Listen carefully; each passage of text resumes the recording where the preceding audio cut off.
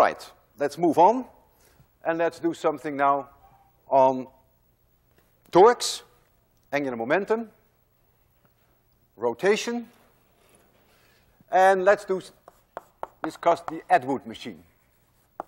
Atwood machine is a clever device that allows you to measure to a reasonable degree of accuracy the gravitational acceleration. Here's a pulley. The pulley has mass m, has radius r. It's solid.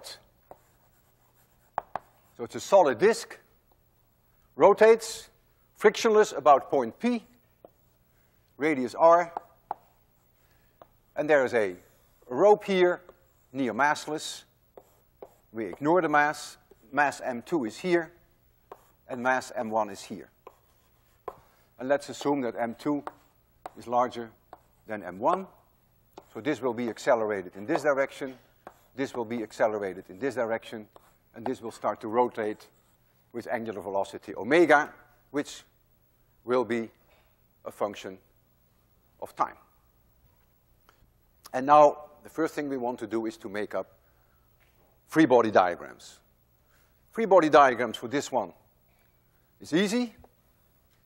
M1G, down, and T1 up. For this one, we have M2G down, and we have T2 up. For the pulley, it's a little bit more complicated. This is that point P. If here's a tension T1, it's pulling down on the pulley. So this is T1. And this T2 is pulling down on the pulley. So there's T2. It has a mass, so it is weight mg. The sum of all forces on the pulley must be 0, otherwise it would accelerate down, which it doesn't. And so there has to be a force up, I will call it n, and that force n has to cancel out all these three forces. So that must be T1 plus T2 plus mg. We will not need it any further in our calculations, but there has to be a force to hold that in place, so to speak. So now we're going to calculate the acceleration under the condition that the rope does not slip. That means there is friction with the pulley, not friction here, but here, otherwise the rope would slip. The rope would slip. What it means if there is no slip, that if the rope moves 1 centimeter, that the wheel also turned at the circumference 1 centimeter. That's what it means when there is no slip. That means the velocity of the rope, v of r, v of the rope, must be omega times r of the pulley. That's what no slip means. So the acceleration, which is the derivative of that velocity of the rope, a, is omega dot times r, which is alpha times r. Omega is the angular velocity, and alpha is the angular acceleration. So this is the condition, it's an important condition for no slip. So let's now start at object number 1 and write down Newton's second law. I call this the positive direction for object 1, and I call this the positive direction for object 2. Just easier for me. So we get T1 minus M1G must be M1A.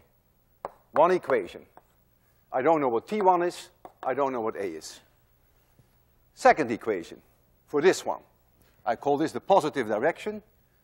M2G minus T2 must be M2A.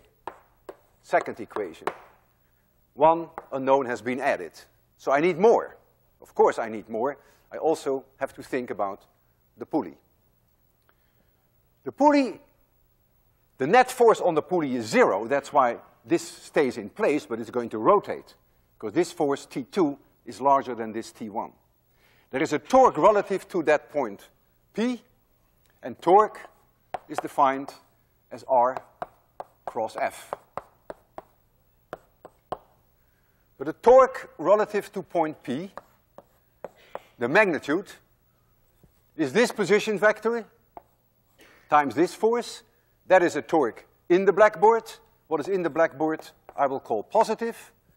The torque due to this force is out of the blackboard, and I will call that negative.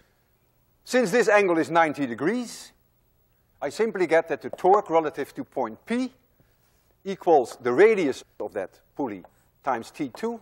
That's the positive part, and the negative part is the radius times T1. Notice that this force and this force go through P, do not contribute to the torque. And that now equals the moment of inertia about that point P times alpha. But since we have no slip, alpha is A divided by R. So it's the moment of inertia about point P times A divided by R. But since it is a rotating disk, which is rotating about its center of mass, I know the moment of inertia. That is 1/2 m r squared, 1/2 m r squared times A divided by R, and I lose 1 R.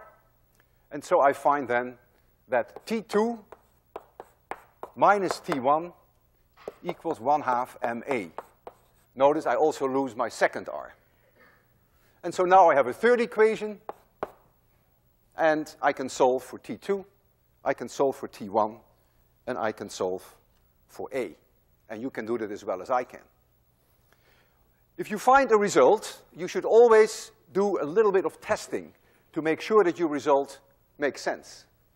And what you should do is you should say, you should make sure that M2G is larger than T2. That's a must, otherwise it's not being accelerated down.